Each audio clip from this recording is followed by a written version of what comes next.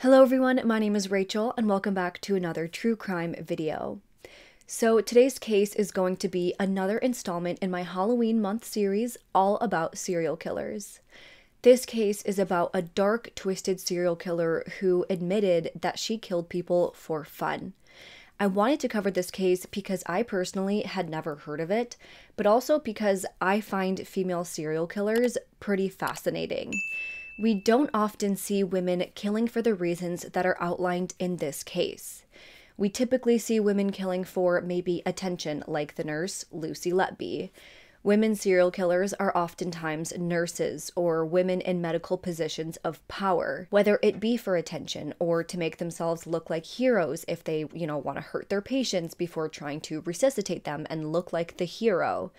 Sometimes women kill for financial gain, like we see in all of these cases popping up of women trying to order hits on their husbands who want to divorce them.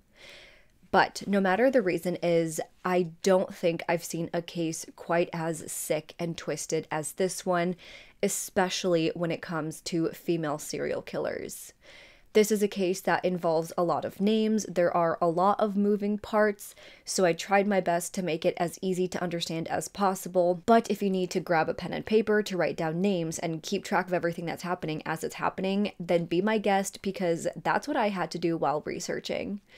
This case is definitely a very interesting one in the way it progressed and how it happened from start to finish, and I'm really looking forward to hearing everybody's thoughts on this one. Okay, so with that being said, let's just jump into today's case because there is a lot to unpack. Joanna Dennehy was born in St. Albans, Hertfordshire in the United Kingdom on August 29th, 1982 to parents Kevin and Kathleen Dennehy, and she was the oldest of two daughters, with her baby sister Maria being born 2 years after Joanna. Kevin, her father, worked as a security guard while Kathleen worked as a grocery store manager. The family raised their two girls in a nice 4-bedroom home in Harpenden. By all accounts, Joanna had a normal, decent, middle-class upbringing. She did well in school growing up, getting along with her teachers and her peers. She was interested in history, but she wasn't too good at math. She was active and loved playing rough-and-tumble sports like hockey. She loved music, taking private music lessons growing up. She loved animals, saying that she probably loved dogs more than humans, and that is something I can definitely relate to. Kathleen and Kevin loved their daughters and did everything in their power to give them the best lives possible. They always dreamed of their little Joanna growing up, going to college, and becoming a lawyer. However, in 1996, when Joanna was only 14 years old, she met an 18-year-old boy who just was not good news. This 18-year-old was a fairground worker who was on the run from his home life, so she decided to run away with him as well. Of course, Kathleen and Kevin were just terrified and devastated that their young daughter left their home at such a young age, and so they set out to find her. Just a short time later, they found her at a nearby Milton Keynes hotel, and they brought her home kicking and screaming. This little stint seemed to be the first event that transformed Joanna from a straight-edge good girl who didn't want to cause any trouble to a rebellious teen who fell into a very dangerous crowd. By the time Joanna started high school, she started associating herself with older boys who got her into things like alcohol, weed, and cocaine. She started to show very self-destructive behaviors. She was rebellious, and she started to really push back against authority figures like her parents, which caused constant arguing and acting out. Kathleen and Kevin did everything they could to rein her in and get her under control. They tried everything from grounding her and taking away privileges to sitting her down and trying to understand her and show her that they are only there to help her. But she was incredibly strong-willed and pushed against everything that anybody tried getting her to do. It seemed that the mix of drugs and alcohol that she was using, as well as a possible underlying personality disorder, made this an impossible feat for Joanna's parents. Joanna and her parents found themselves going into this vicious cycle of them trying to punish or discipline Joanna, to her telling them, "F you can't tell me what to do." She started having very intense emotional outbursts, and if Kevin or Kathleen tried to physically restrain her, or even give her a gentle touch to comfort her, she would strike them. Then the once studious schoolgirl who got good grades became very disruptive in her classes and started getting in trouble with her teachers. There was one time where she showed up to school drunk, carrying an empty bottle of whiskey with her, which she ended up throwing through a classroom window and shattering the glass of the window, and then she climbed through the window to get out of the building. After that, she started skipping school altogether. She started stealing money from her parents to buy alcohol and drugs. And again, she was seeing and dating much older men and women. And at that point, Joanna was absolutely out of control. Nobody knew what to do with her. By the summer of 1997, 15-year-old Joanna met a 21-year-old man named John Trenner. John was living at home with his mother about 3 miles away from where Joanna lived with her parents. John had been out walking his dog that day when Joanna ran up and started petting his dog, introducing herself, saying that she loved dogs.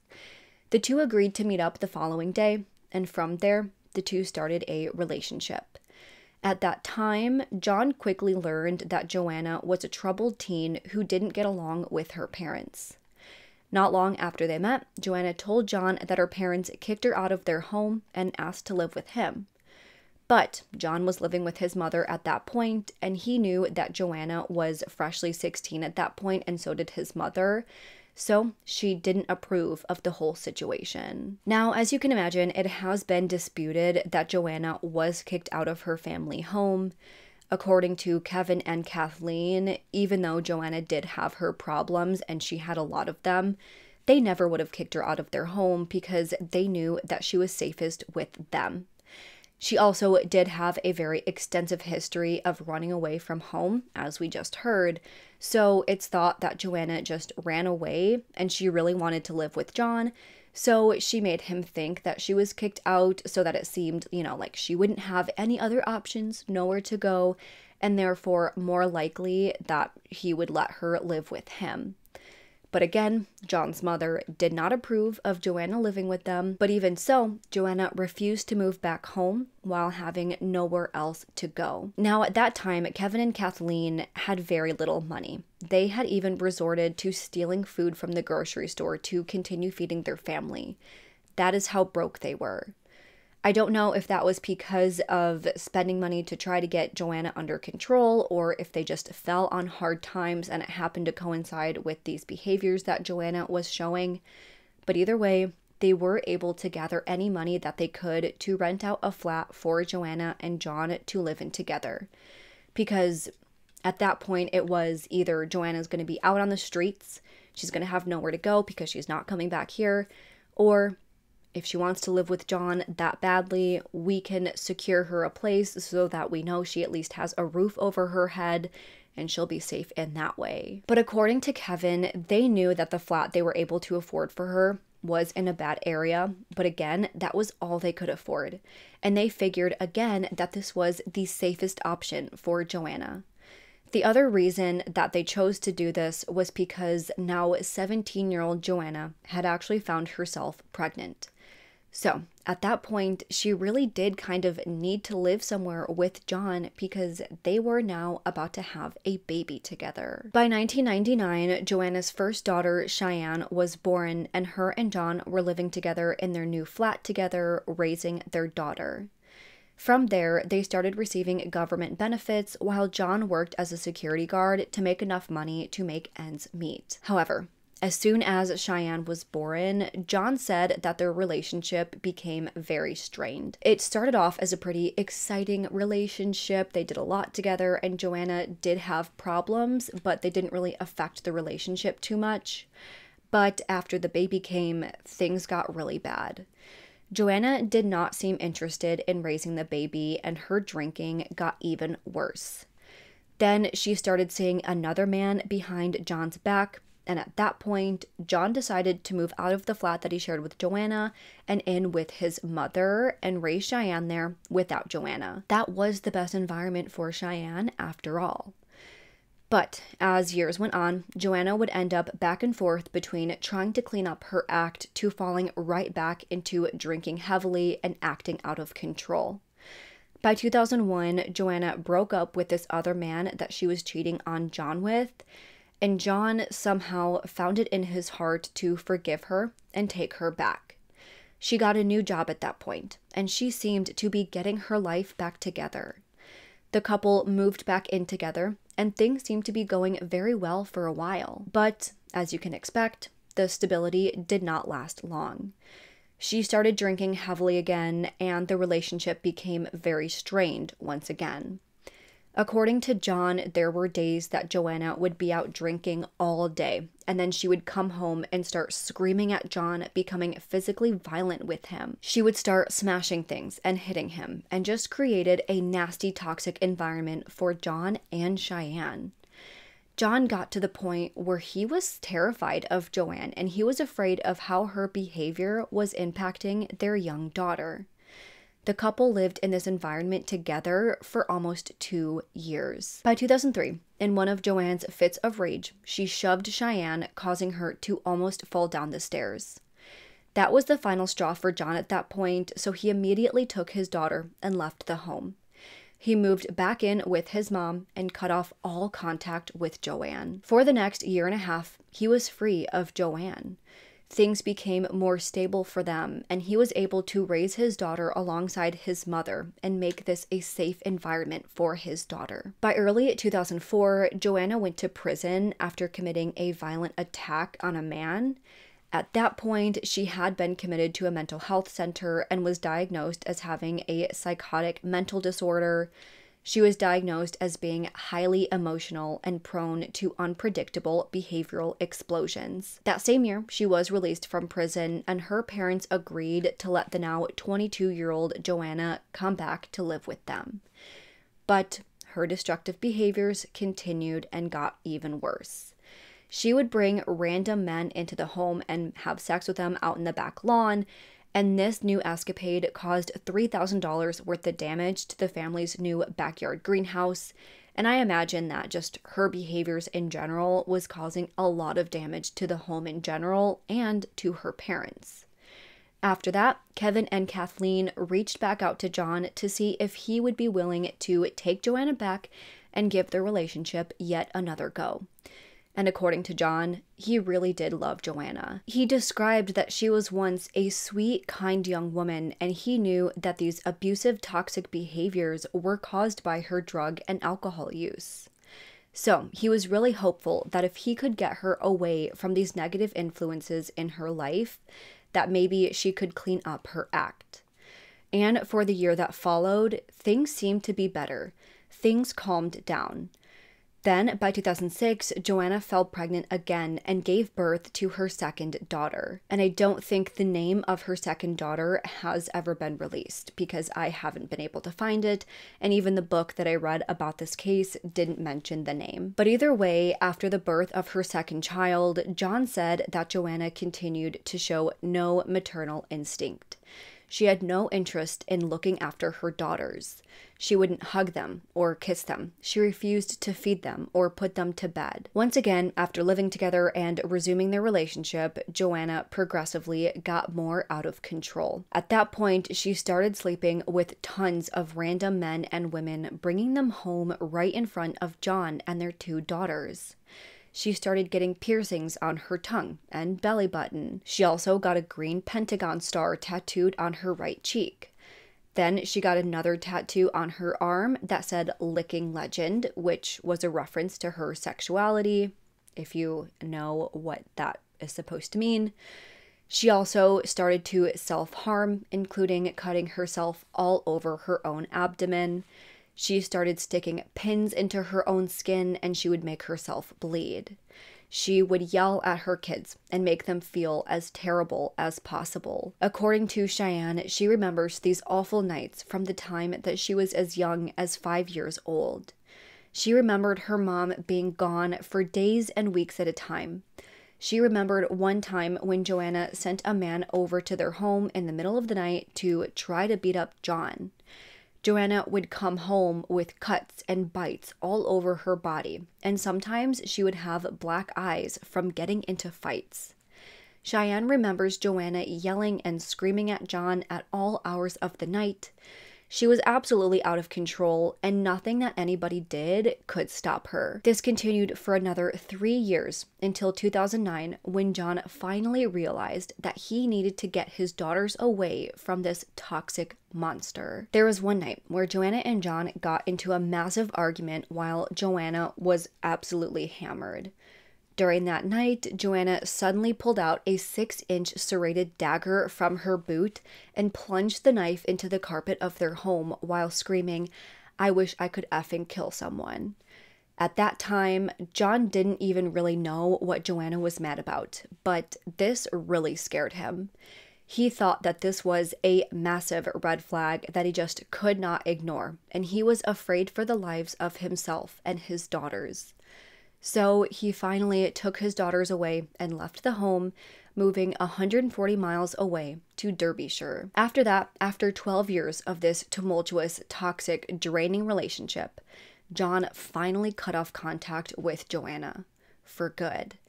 That was the last time that Joanna saw her daughters in over 14 years, and I'm so happy for them.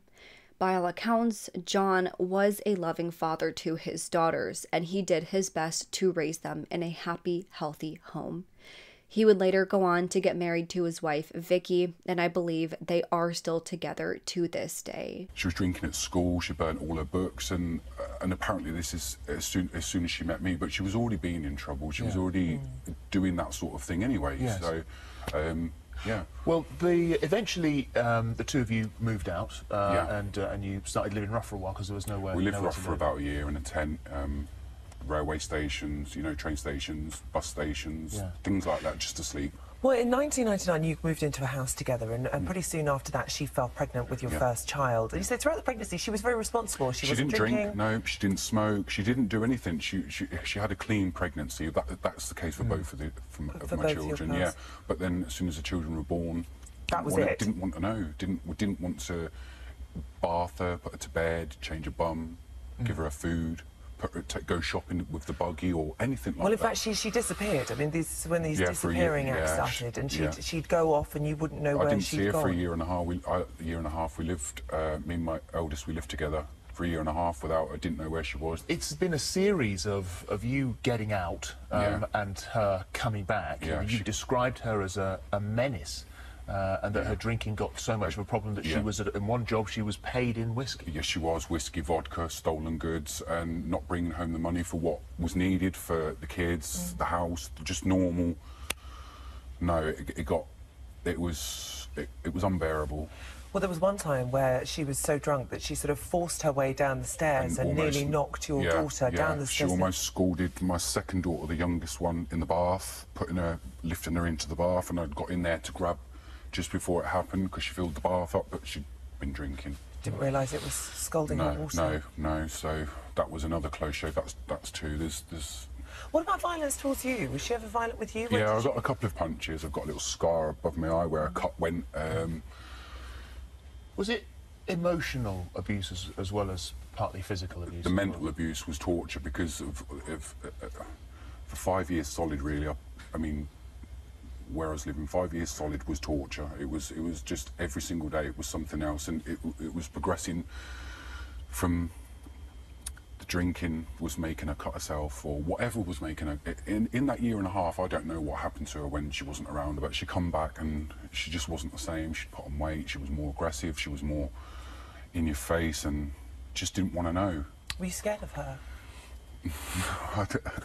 I wouldn't say scared, I was more scared for the kids. Yeah. Because I'm not bothered what happens to me, I'm bothered what happened to my kids, and hence that's why we left. When the knife came out that night, that was it. It was... Just explain that night, because that was the final straw. You'd moved around, you'd been to Norfolk, and you'd taken her back, and for a time you were happy, and then she disappeared again. You had your second daughter, I'm not sure if I was happy, if that's... I'm not sure I was happy. I was trying to keep the family together, the mum and the kids together. I'm not sure I was happy. I didn't think it was normal that I should be bringing them up. It's not the way of the world, I don't think. A kid needs their mother, as far as I'm concerned. And what about that night?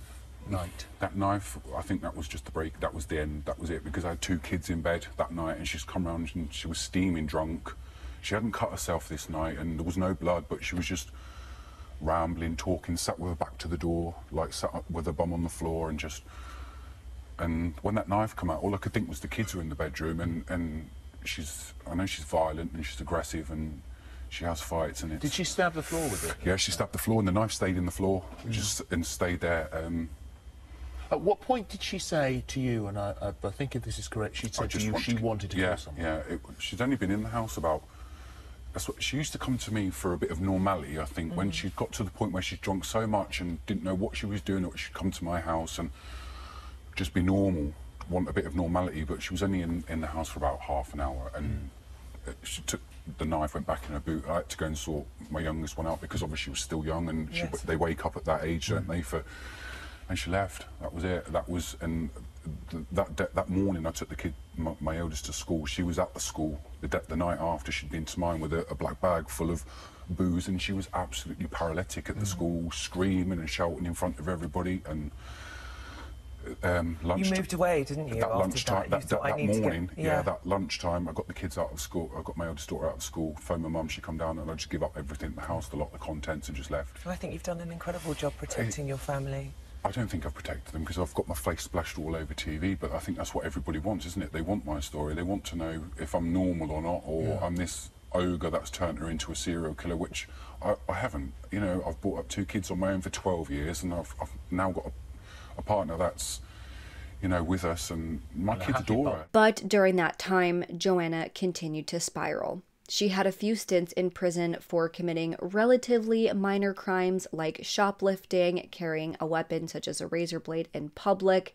a few assaults, some of which did cause bodily harm. But she was released from these charges and was completely freed by 2010. At that time, she was living in Cambridgeshire. While she was free, she would stay on the couches of friends that she had met along the way, many of which she had met in prison and who were on parole at the same time that she was. One of the people that she met along the way was Kevin Lee. 48-year-old Kevin Lee was married to a woman named Christina, and together they had 2 children, Chiara and Dino. The 2 lived for decades in Peterborough. Kevin was known to be a doting father.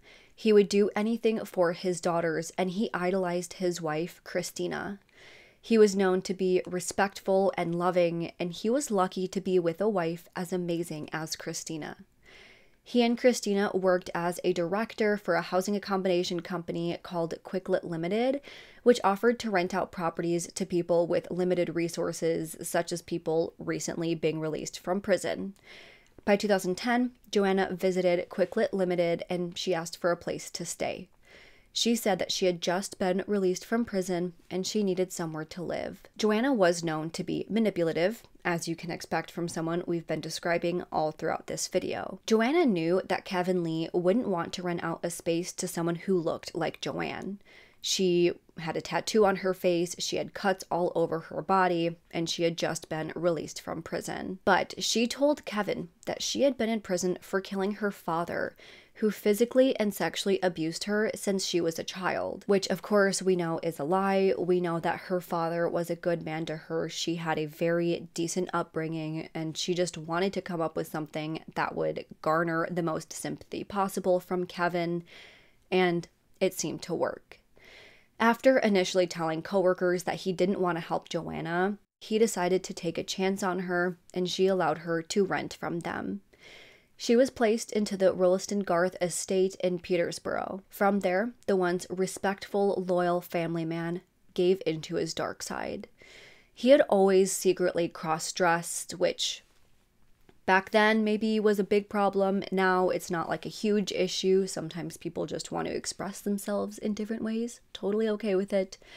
But now, this relationship with Joanna, which has started as just a man trying to help out a woman who is down on her luck, turned into a somewhat violent, kinky, sexual relationship.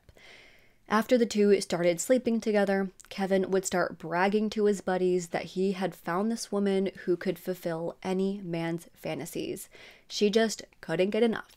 She liked being hit and slapped around, and she liked it violent in the bedroom. He even offered his buddies a turn because she would do anything with any buddy. Kevin and Joanna participated in this secret sexual relationship for a while, though by all accounts, this didn't seem to be something that Joanna particularly enjoyed. She knew of Kevin's sexual weaknesses, and she exploited them and used them to her advantage. Again, she was a big manipulator. Kevin would supply Joanna with drugs and alcohol, and she would do whatever he wanted with him. So it was like a proper exchange between the two of them. At the time, Joanna and Kevin had a bit of a business arrangement as well. From what I could tell, Joanna was able to stay at the property for free, and she also would get paid for her services, which I'll tell you about in just a minute. But this was along another man who lived there, Gary Richards, who was also known by the name of Gary Stretch, who a lot of people just called Stretch. Stretch was 7 feet 3 inches tall, born with gigantism, and gigantism is a hormonal disorder caused by too much growth hormone. So by the time he was only 20 years old, Stretch was already 7 feet tall. He was a giant, literally giant hands, just a giant person in general. Gary did have a rap sheet of his own, and I believe him and Joanna met during one of their stints in prison. He was a car burglar and a thief, but he never really had much of a violent side to him. But I do believe he's the one that told Joanna about Quicklit Limited, and that's how she got there. So she kind of met up with a man she already knew, and they both lived under this property. Now, according to laws in that area, a landlord cannot evict a tenant, whether they've paid their rent or not, until they get a court order. This made things a bit difficult for Kevin since he was in charge of a company which specifically pandered to people who were down on their luck. So, anytime someone wouldn't or couldn't pay their rent, he would move Joanna in with that tenant under the pretext that she was there to help them clean the place up and decorate. But in reality, she was sent to each tenant's home to basically make it so that Joanna and Stretch could make that tenant so miserable that they would just choose to leave. This included Joanna and Stretch barging into their units and threatening them and making their environments even messier and dirtier than they already were. I believe sometimes they would move into the units next door to these tenants, but sometimes they would be moved into the same homes as their roommates, basically. There was one man who lived in that property who fell behind on his rent and was having a very hard time paying back what he owed. He would go on to say that he remembered having Joanna and Stretch enter his apartment one day, and then they pushed him against the wall and told him to get out. He called Kevin and complained, but he got no response. 2 days later, when the man still hadn't left his unit, Joanna came in and held a knife to the man's throat and threatened to hurt him if he didn't leave. That same day, the man packed up, left, and moved in with a family member. Basically, what would happen is that Joanna and Stretch would do something like that to a tenant, and Kevin would either ignore their complaints, or he would tell the tenant that there was nothing that he could do about it because it was a domestic issue, so take it up with law enforcement, I guess. The tenant needed to figure out whatever issue they were having on their own. That is the arrangement that Kevin had with both Gary and Joanna in exchange for reduced rent or even waiving their rent altogether. And again, I do believe Joanna, at least Joanna, probably both of them, but at least Joanna was paid for her services. Now, let's pause and discuss another man for a minute. I do apologize if I butcher his name, but this was 31-year-old Łukasz Slabaszewski. Łukasz had moved from Poland to the UK back in 2005, where he went on to work at a DHL warehouse in Peterborough. According to his family, he was really excited about this move and this new job. Łukasz was described as being a happy-go-lucky man who loved music and cards. He was shy, sensitive, and always eager to help others. He had 2 sisters who he was very close with, and he was overall deemed to be a nice guy.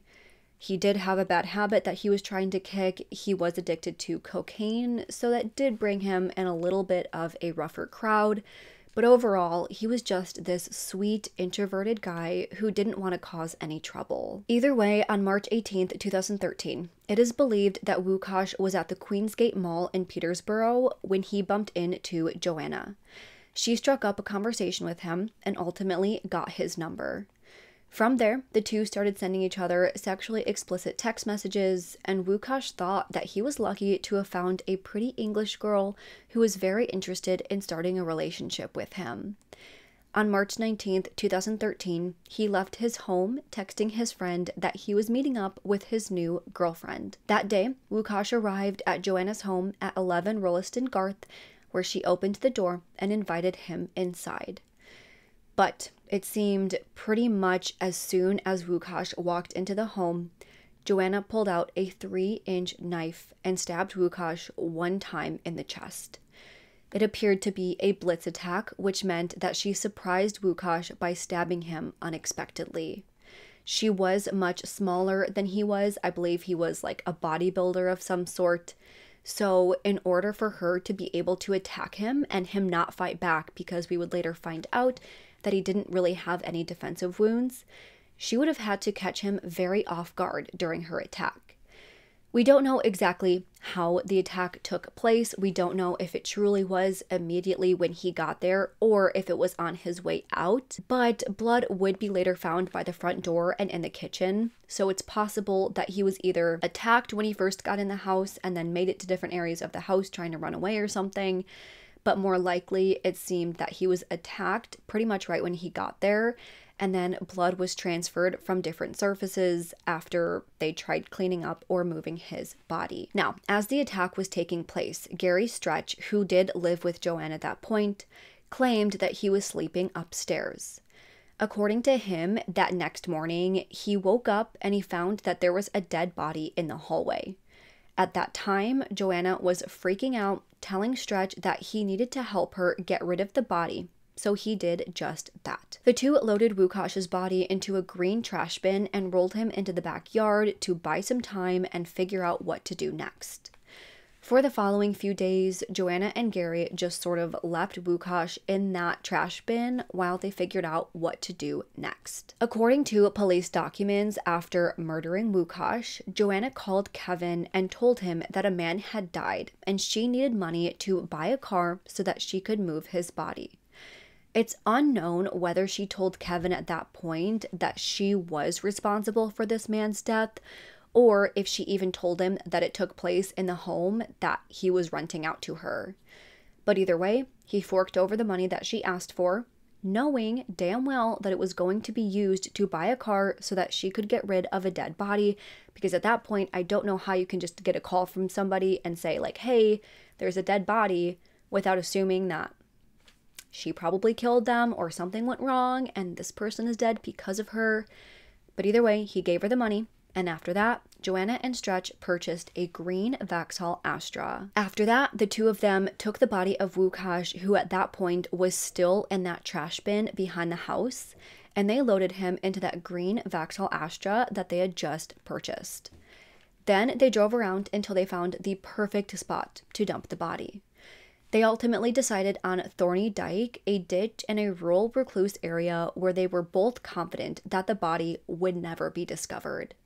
This was an area that Gary Stretch had once lived in, so he was familiar with the area, and he was confident that nobody would find a body there. In the week after that, Kevin ordered Joanna and Stretch to move in with two new tenants, John Chapman and Leslie Layton at 38 Byfield. He had just ordered the eviction papers a few days prior, and Gary Stretch and Joanna were moving in to make their lives miserable so that they would pack up and leave ASAP. 56-year-old John Chapman was a widower who had previously served for the Royal Navy, but he was experiencing hard times when he was living as a tenant at Quicklit. By all accounts, John did do his best to keep his room clean and tidy, but he would fall behind on rent sometimes. He was described as being very quiet and respectful, though he did love his alcohol, and he was definitely an alcoholic. Those around the area remembered that when he was living there, he always came into the store too early to buy alcohol, always having to be reminded that he needed to wait until the afternoon before they could legally sell him alcohol. Then, like clockwork, he would always show back up in the afternoon to buy his liquor. While those who knew him said that he was never like belligerently drunk, he did pretty much always have a drink in his hand. He had experienced a lot in life. Again, he did served for the Navy, and his wife had died, so he fell on hard times. But even though he was never like the one being belligerent or like disrespectful, he did hang out with a rowdy crowd who were often drunk and loud, but he was never known to be the one causing trouble. He drank casually and mostly kept to himself. After moving in with John and Leslie, Joanne and Stretch used John's alcoholism to their advantage. They made sure to drink with him and hang out with him in the evenings to gain his trust. But like I said, Joanna and Stretch moved in with him and Leslie Layton under the pretext that they were there to help him tidy up the place and decorate, moving in on March 27th, even though the actual goal was to make him miserable so that he would move out. But even though they did try making his life as miserable as possible, so awful that John would be sure to move out, he didn't. He stuck around. He just dealt with it. But in the early morning hours of Good Friday, so March 29th, 2013, John Chapman had been asleep in his room within the apartment after a long day of drinking. As he was sleeping, Joanna crept into his room and started stabbing John with her 3-inch lock knife. In total, Joanna stabbed John 5 times to his chest and 1 time to his neck. From this, John died in his sleep without a struggle, possibly without even realizing what had happened to him. By 6:45 a.m. on that day, Joanna called Stretch on John's phone, the man she just murdered, telling him that John was dead. Her first story was that she killed him because she caught John watching her in the shower, and even though she told him to go away, he wouldn't. He was a creep. But then she tried changing her story and said that the roommate, Leslie Layton, had stabbed John to death, not her. But ultimately, she admitted that she was the one who killed John Chapman in his sleep and that she needed Gary's help. According to the book I read on this case, when she called Stretch, she was playing the song Oops, I Did It Again by Britney Spears. That is a fact that I don't want to believe because it just seems so like, it seems to be such an exaggeration, but knowing Joanna and knowing how she conducted herself, I believe it. I believe that's what really happened. Then, apparently, as Joanna was leaving the bedroom to wash her hands of the blood that she had on her hands after stabbing John, she bumped into Leslie. At that point, she told Leslie what she had just done to this man's drinking buddy and roommate, but he didn't call for help. He didn't do anything. All he did was go in that room, look at the body of John, and took a photo of John's blood-soaked body lying in that bed before deleting the photo. Of course, after calling Gary Stretch to say, "Oops, I did it again," she asked for his help with disposing of his body as well. And not only did Gary Stretch help, but he recruited the help of their other housemate, Leslie Layton. We don't know why Leslie randomly joined in and decided to help, but it can be assumed that it was for the same reason that every other man in Joanna's life helped her. They were infatuated with her. Gary and Leslie then carried John's body from the bed that he was killed in and placed him in the car to be disposed of. After loading John Chapman's body into the car, they returned back to that same ditch that Gary and Joanna had been to previously, Thorny Dyke, and there they also dumped the body of John Chapman. Now, at this point, Joanna has now killed 2 men within the housing that she was renting from Kevin Lee. He knew about one of them and gave her money to hide the body.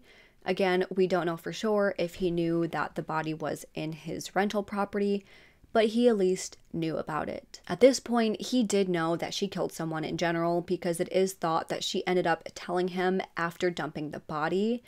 But at this point, again, Kevin did not know about the second one, and Joanna was set on Kevin not finding out. By Good Friday in 2013, Kevin sent Joanna a Happy Easter card, which she received at the house that she was living in with John Chapman. That same evening, Joanna called Kevin and set up a time for them to meet up later that day. At around 2 p.m. that day, Kevin went to an HMV store in the Queensgate shopping mall in Petersboro. He bought 2 CDs there, one for his wife and one for Joanne. I guess at this time, Joanna had been very upset with Kevin. Apparently, he hadn't paid her for this tenant harassment deal that they had set up, and she was getting increasingly frustrated with him. but he didn't know that. She had expressed to Gary Stretch that Kevin better pay her, but Kevin either didn't get the hint or he flat out ignored her when she demanded payment. Either way, after stopping at the CD store, Kevin stopped at 11 Rolliston Garth to meet up with Joanne. He threw on one of Joanne's black sequins dresses for, I guess, this sexual fantasy that the two had previously discussed. But after he got dressed and presented himself to Joanna, she attacked him. Joanna ended up stabbing Kevin in the chest 5 times, penetrating his lungs and his heart. Kevin was the only one who was able to put up a fight, and it was evident that he fought back with everything he had because he had severe defensive wounds to his arms and hands.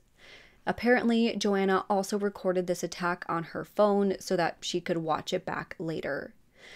That same evening, Christina, Kevin's beautiful wife, became concerned that Kevin didn't return home when he was supposed to.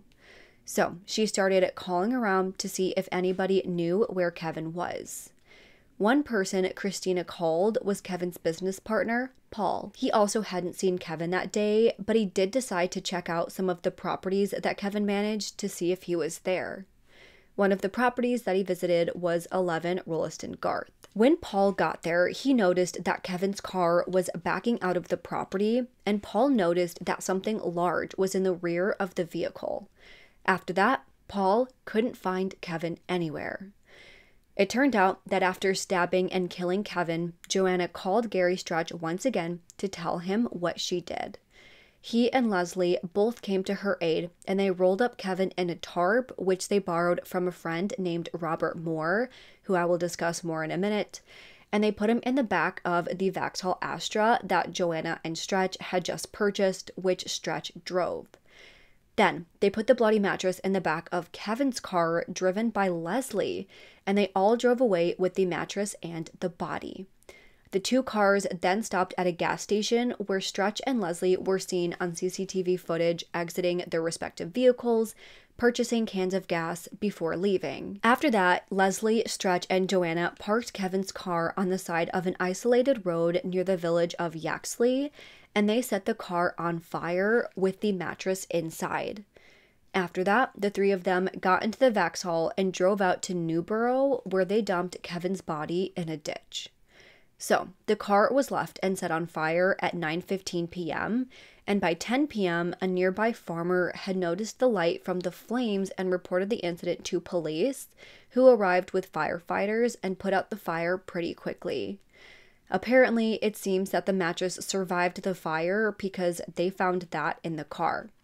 At the same time, friends of Kevin's were concerned at that time that they weren't able to find him, so they told Christina about their concerns, and she in turn contacted the police to report him as a missing person.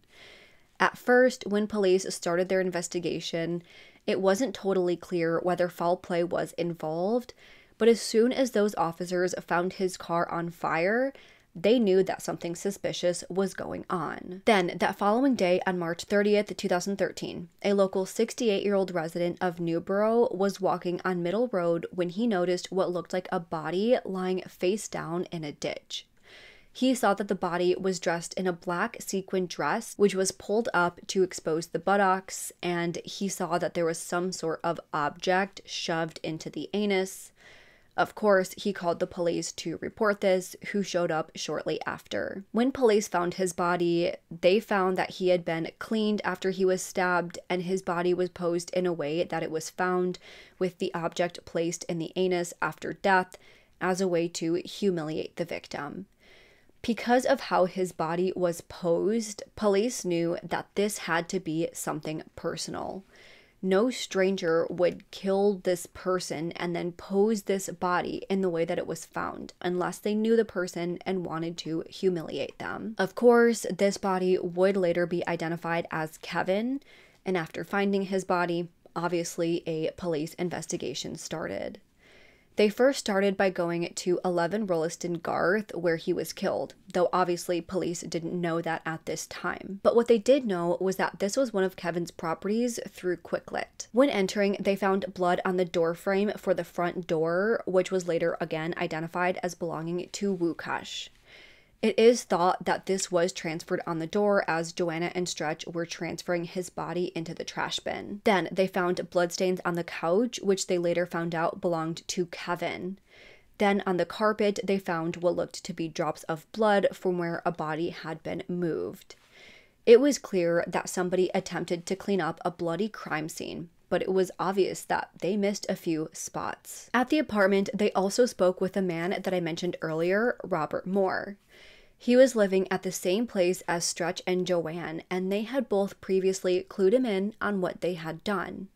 Again, they borrowed the tarp from him, with Robert knowing that they were using it to bury a body. Then they told him that they killed Kevin and then shoved an item up his rectum to make it look like a sexual act gone wrong. But when police questioned Robert, he denied knowing anything about any of this. Now, just to pause on the investigation for just a minute. After the murders of these 3 men, Joanne, Stretch, and a 3rd man named Mark Lloyd worked hard to cover their tracks. They tried cleaning up the crime scene, as I discussed earlier, and they fled the area. But as soon as they did so, Joanna's behaviors grew more and more out of control, and she was bloodthirsty. On the afternoon of Tuesday, April 2nd, 2013, 63-year-old retired firefighter Robin Bereza was walking his dog Sammy along West Failing Street in Hereford, around 140 miles west of Petersboro. That previous evening, Robin had celebrated his 36th wedding anniversary with his wife, Pam. So, spirits were high, and he was just enjoying his time staying active and walking his pup. But all of a sudden, Robin noticed a car pull up behind him. He didn't think anything of it at first, but he suddenly felt a blow to his right shoulder. It took him a second to realize that he was being attacked, but when he turned around, he saw that it was a woman. It was Joanna. She just stared right through him as she started stabbing him in the shoulders and chest area over and over and over again. Robin would later describe that he started kicking her and trying to run away, thinking that she was mugging him. But he quickly realized that she had this look on her face like she was out for blood. He asked her, "What are you doing?" And she responded, "I am hurting you. I'm going to effing kill you." Joanna followed and pursued Robin, with Gary driving the car very slowly next to her and following them until she saw another car pulling onto the street. Then she stopped the attack to avoid being caught and stopped and casually walked back into the car. At that time, Mark Lloyd and Gary were both in the car. Now, Mark Lloyd's involvement in this whole thing is a bit confusing. He doesn't seem to be really involved in any of the other crimes until they drove that 140 miles across the country to scope out new victims. He was a past criminal associate of Gary's, and reports say that he was enamored with Joanne, as so many other men were for some reason, so he found himself going along with helping to pick out new victims, I guess.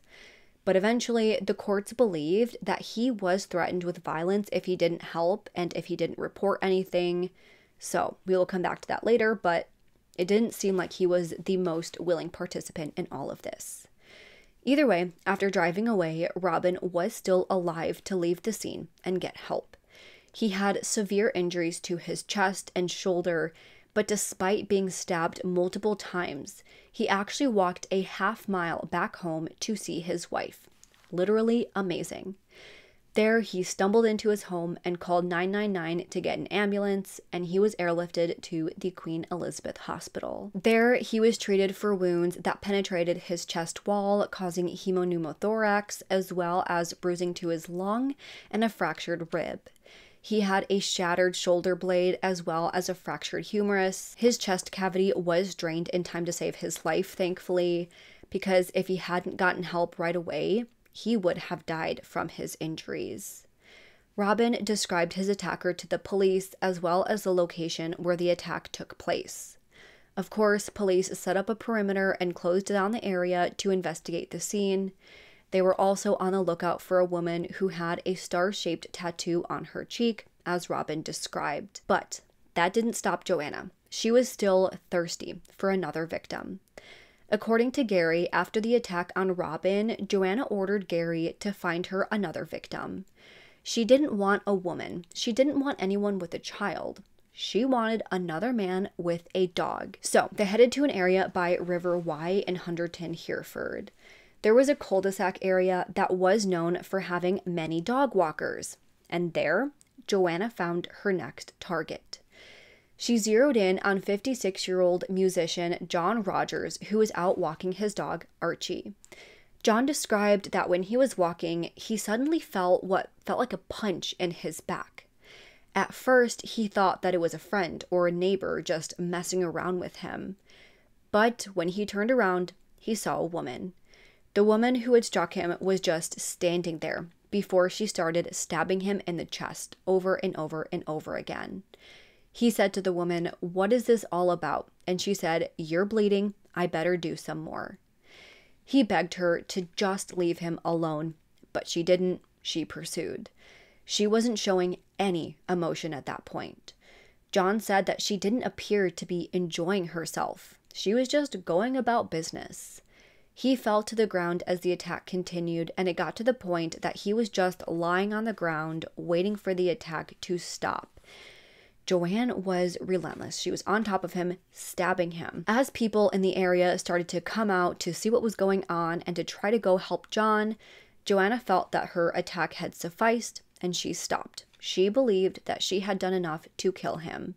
So she fled the scene, but not before grabbing poor Archie and taking him with her in that car. And then they drove away. At that point, people in the area rushed over to John to help him in any way they could. He was then airlifted to Birmingham Hospital, where he was treated after being stabbed 30 times. He had deep wounds to his abdomen and back, with both lungs collapsing. He had a perforated bowel, 9 fractured ribs, and severe wounds on his arms from fighting back, and he had severe nerve damage to his hands and arms. Because of how quickly care was given to John, he did thankfully survive as well. But because of the extent of his injuries, he was never able to play the guitar ever again, which had been his favorite instrument to play as a musician. But even with all of this, thankfully his dog Archie was returned to him safe and unharmed. Thank freaking God. I was walking the dog towards a cycle path just down there. I turned right onto the cycle path, which slopes initially when you get on it, and I suddenly felt what I thought was a really heavy punch in the small of my back. And then I turned round. I thought it was probably one of my mates or neighbours messing about, you know.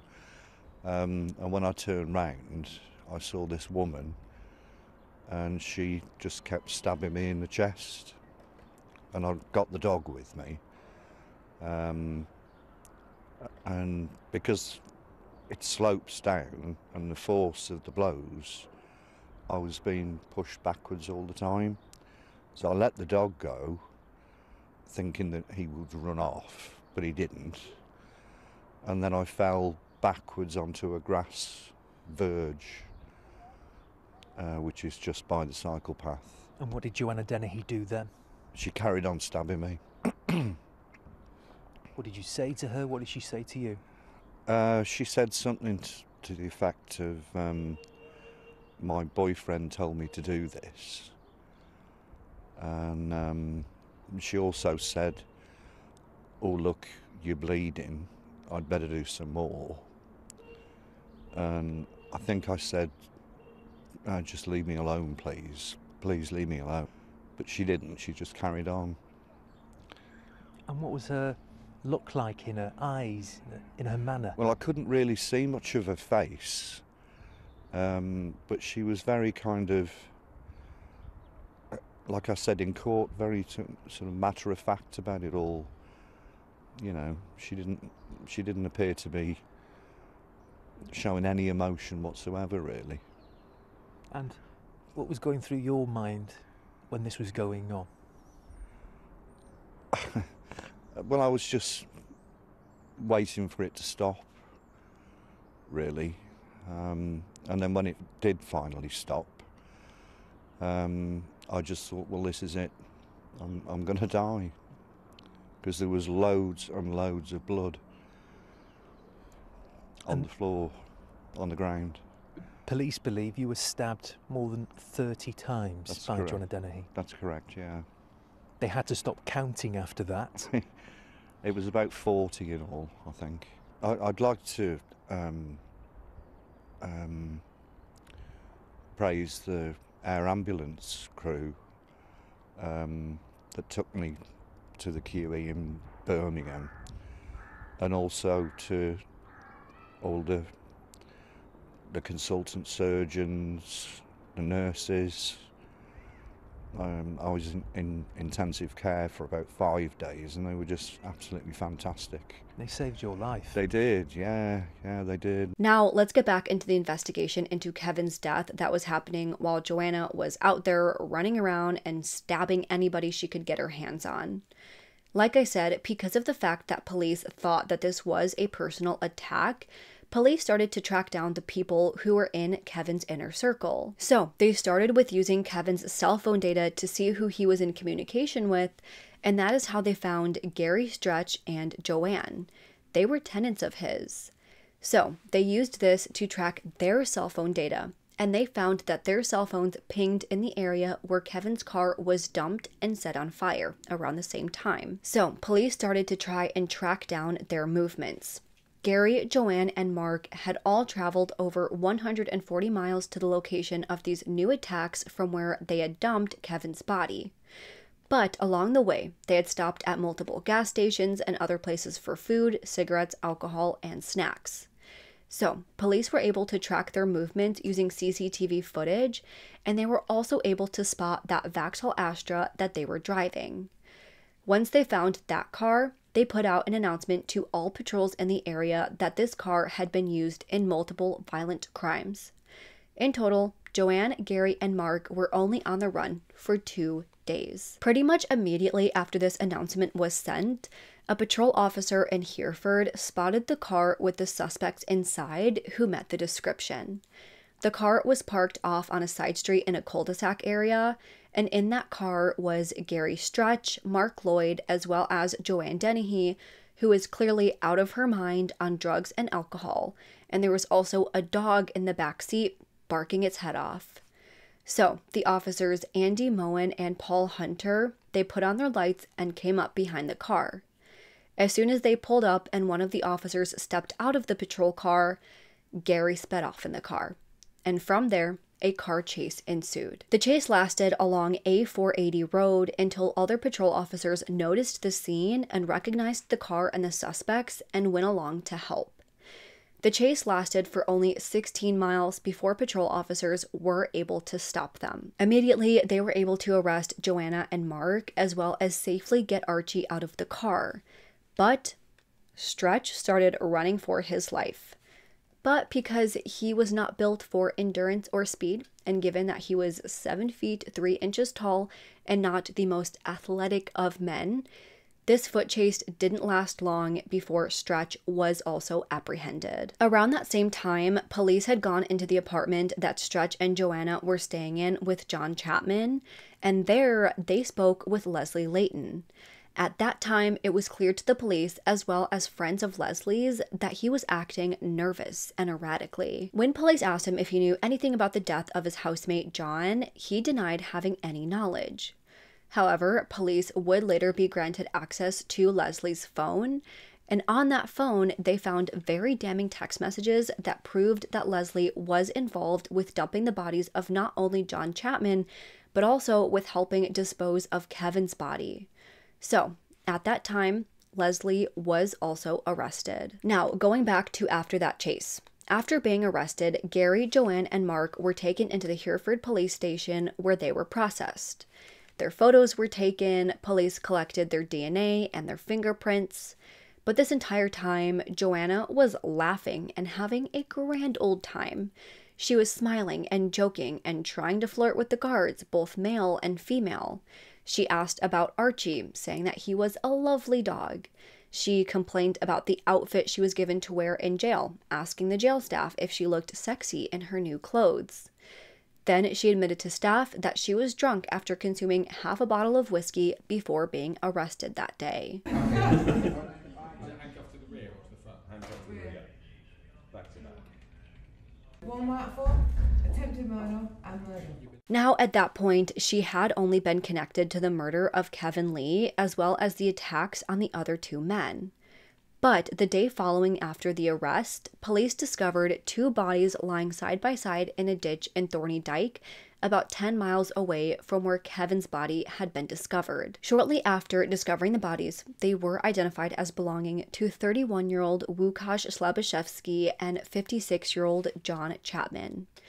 Because of how Łukasz and Joanna met, with them texting and meeting up at her place, they were able to connect him with Joanne. And then again, as we know from earlier, they found his blood within her apartment. Then again, as we know from earlier, John was the roommate of Joanne, so that connection was quickly made there as well. When the bodies were originally found, police were obviously scared that there was a serial killer on the loose. But thankfully, after these connections were quickly made, they were relieved to know that the person most likely responsible was in their custody. Now, at that time, Leslie Layton had already been charged with conspiring to pervert justice and denying the lawful and decent burial for helping Joanna dump John and Kevin's bodies. After the other three were apprehended, Stretch was charged with encouraging or assisting in the commission of indictable offenses, conspiracy to prevent the decent burial of Kevin Lee, John Chapman, and Łukasz, as well as 2 charges of attempted murder for Robin Bereza and John Rogers' attacks, since he was the one who drove Joanna around while she selected victims and made her attacks. At that time, Gary Stretch pled not guilty to all charges. Robert Moore, who I had briefly mentioned earlier, he was the one who police spoke to who did have intimate knowledge of the crimes, but he didn't tell the police. So he was charged with assisting an offender with giving them that tarp and lying to the police, which he originally pled not guilty to, but he did ultimately take a plea deal and he served 3 years. Then Joanna was charged with 3 counts of first-degree premeditated murder, 2 counts of attempted murder, and 3 counts of prevention of the lawful and decent burial of a dead body. She pleaded not guilty to these charges. Now, like I mentioned earlier, Mark Lloyd was found not to be involved in any of the other crimes like disposing the bodies, and even though he was present with Joanna when they went on that stabbing rampage with those 2 other victims, it was determined that he wasn't there willingly, so he wasn't charged with anything related to that. Instead, I believe he was used as a star witness at the trial of Joanne, Leslie, and Stretch to tell his side of everything that he witnessed. Now, after the connection was made between Joanna and all 3 murders, they still had to continue their investigation to gather enough evidence to actually prove at trial that Joanna murdered these men and that Gary Stretch and Leslie Layton were both willing accomplices. So, at first, when investigating the death of Łukasz, they actually found a 14-year-old witness who lived at 11 Rolliston Garth and who Joanna had befriended at some point at the same time that Joanna had killed Łukasz there.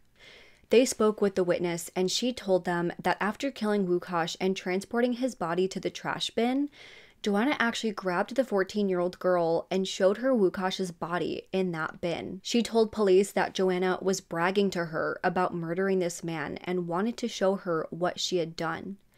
This poor girl was so very disturbed by this, but she didn't initially tell police because she was scared that Joanna would hurt her too.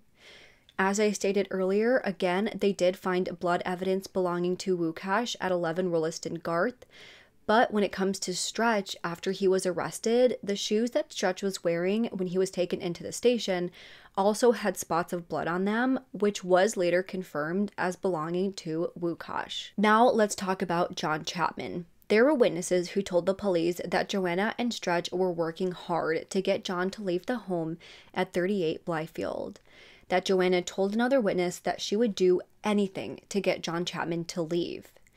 Then, in the days after the murder, she was talking to another poor woman who lived in the area, once again bragging about the murder. Once again, this woman didn't tell police right away because she was afraid of Joanna hurting her. Then police examined Leslie Layton's cell phone, and they were actually able to recover that photo that Leslie took of John's body, which again, he deleted right after he took.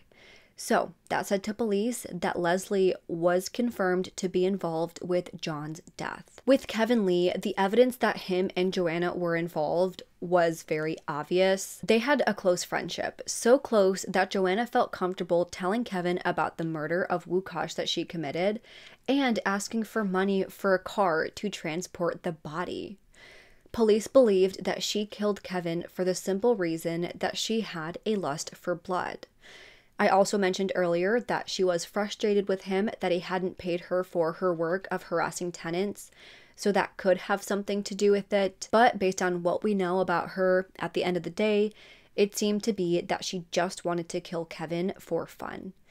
Then, as I mentioned earlier, their cell phones did put them at the scene where the burning car was later found, so that connection was also easy to prove. Basically, police were able to figure out what happened based on witness statements, cell phone evidence, including text messages and location data, as well as blood and DNA evidence that we also touched on earlier. Because of this, police felt that they finally had enough to take these 3 individuals to trial. Gary Stretch and Leslie Layton's trial started in September of 2013, while Joanna's started in November of 2013. Now, because of how all of this is connected and the evidence found and argued in this case that connects everything together, that each person was involved in these murders and disposing of the bodies, I won't sit here and make you listen to me repeat what they argued in each trial. I believe Gary and Leslie were tried together and then Joanna had her own trial. But instead of talking about each one, I'm going to sort of summarize what was argued against each person involved and talk about the evidence that got them to those conclusions. The argument against Gary and Leslie was that they helped Joanne, a callous, cold-blooded killer, dispose of 2 bodies, one being their housemate and the other being their landlord. They argued that both men had every opportunity to distance themselves from Joanna and her crimes, but instead, they both chose to go along with them. The judge knew that Leslie was involved with disposing of 2 men, while Stretch was involved in pretty much everything that Joanna was up to. When it came to the attacks on the 2 men, Robin Bereza and John Rogers, the main thing prosecutors had to show the motive and how the other men were involved was testimony from Mark Lloyd. He basically told the courts what we discussed earlier, how Gary was willingly driving Joanna around, scoping out victims. She said that she wanted to kill a man at random because she wanted blood. That was it. After stabbing Robin only a few times, it seemed that the only reason she stopped was because a car had pulled onto the street and she didn't want to be caught right away. Mark also said that Gary did not act surprised or disapproving of Joanna after she hopped back in the car after that first attack. He was pleased, and he went along with her after she said that she wanted another victim. That is when Gary drove her around until they spotted John.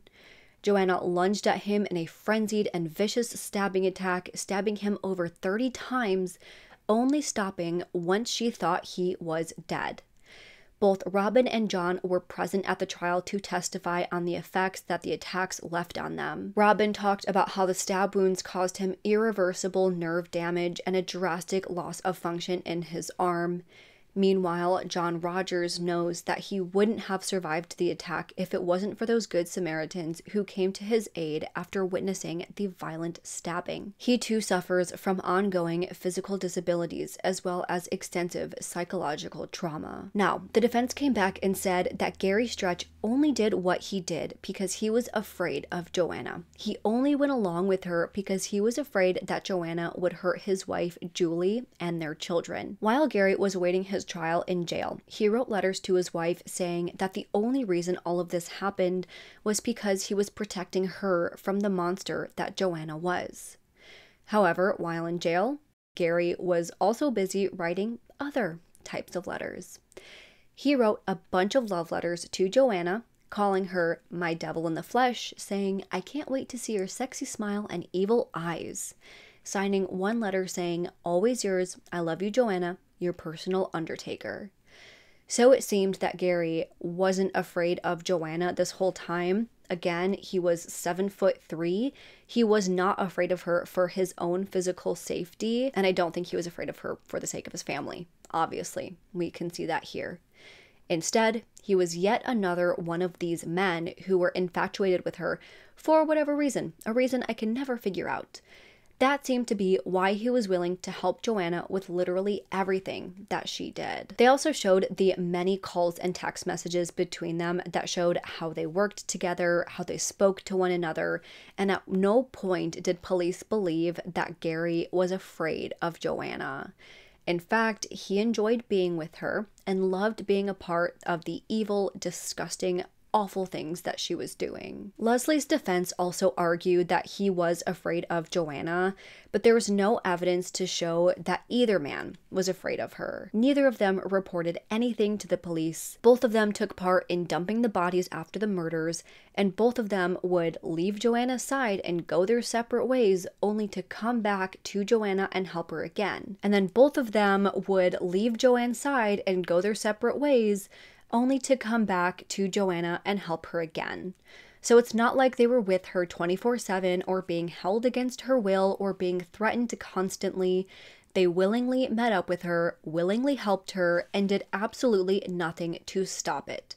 That is what was being argued. When it came to Joanne, it was pretty much argued that she killed these men because she wanted to. She was out for blood, and for whatever reason, something in her mind switched and she became this dark, evil sadist who wanted to murder men for no reason other than to watch them suffer and die. I don't really feel like I need to review the evidence that links Joanna to these murders because I think it's pretty obvious that she committed them, and we do have enough physical evidence, witness statements, and text messages to prove that she's just a messed up person who murdered for fun. There was an argument that she was under the influence of drugs and alcohol, especially during those two attempted murders. We know that when she was arrested, she was clearly intoxicated. But obviously it was argued that even if she was under the influence, she knew exactly what she was doing and she wanted to murder somebody. These drugs and alcohol did not cause her to change so much that she decided to commit more murders. That's just how she was. Now, once the trial for Joanna started, only a day after the opening statements, Joanna shocked everybody. She actually decided to plead guilty to all charges. It was a surprise to everybody in that courtroom, but to those who knew her said that they believed that she took a guilty plea because she wanted more control over what happened, not because she felt bad, not because she wanted to spare anybody of a trial. As for Gary Stretch, at the end of his trial, he was found guilty of 2 counts of attempted murder for helping Joanna with those 2 attacks, as well as 3 counts of preventing decent burials for the 3 men who he helped her dump. Then Leslie Layton was found guilty of 2 counts of preventing lawful burials. Of course, after hearing the verdicts, they now had to wait for their sentencing hearings. During that time, Joanna actually wrote a letter to the judge who presided over her case. In her sentencing hearing, he referenced that letter when making his decision. In the letter, she made it clear that she did not feel remorse for the murders that she committed. However, she did say that she felt remorse for the attempted murders. She said that she is ashamed of the brutality and fear that she inflicted on her victims. She said that that will always be a point of regret. She said that she wishes that they actually died because then they wouldn't have been left with the psychological trauma that they now suffer with. She made excuses in the letter, saying that the reasons for the attempted murder was, quote, drunken cruelty, plain and simple, compelled by my lack of respect for human life. During her time in jail, she did see multiple psychologists who evaluated her mental state. During that time, the reason she gave was that she murdered to see if she was as cold as she thought she was. Then, the more she murdered, the more she got a taste for it. It was a fetish for her, and she said that she was sadistic. She said that she was proud and happy to call herself a serial killer. The judge pointed out how her first victim she only stabbed once in the chest. She progressed from there until she committed that frenzied attack on John Rogers, stabbing him over 30 times. It is clear that she is a very mentally unstable individual, and had she not been caught,